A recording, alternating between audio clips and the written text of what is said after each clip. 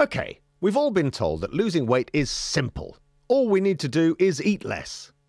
This brilliant idea is based on a belief that the human body is also simple, but unfortunately it's not.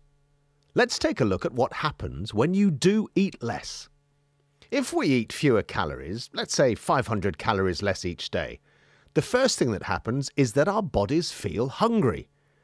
To replace the missing energy from lack of calories, the body will start to look for energy elsewhere, and it turns to muscle mass first. Because muscle is easier for the body to burn, muscle will be used before fat. So, eating less drives the body to break down muscle, which means we are losing weight, but in the long term, losing muscle makes maintaining weight loss really difficult. After a while, burning muscle as energy and eating less on a low-calorie diet, the body's metabolism slows down. Now, once the body's metabolic rate has slowed down, we can only retain our new weight by holding our calorie intake at the new reduced level.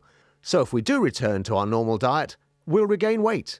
And the weight we regain will be fat rather than muscle. However, if we follow a diet high in protein, like a real food ketogenic diet, and cut out sugar and starch, our bodies will burn fat as energy, and we won't damage our metabolic rate, as the protein in the diet will replenish any muscle the body may have burned. Even better, the high protein will keep us feeling fuller for longer. So, by following a low starch, low sugar, high protein diet, we feel full.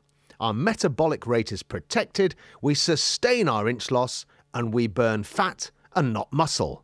And that's good.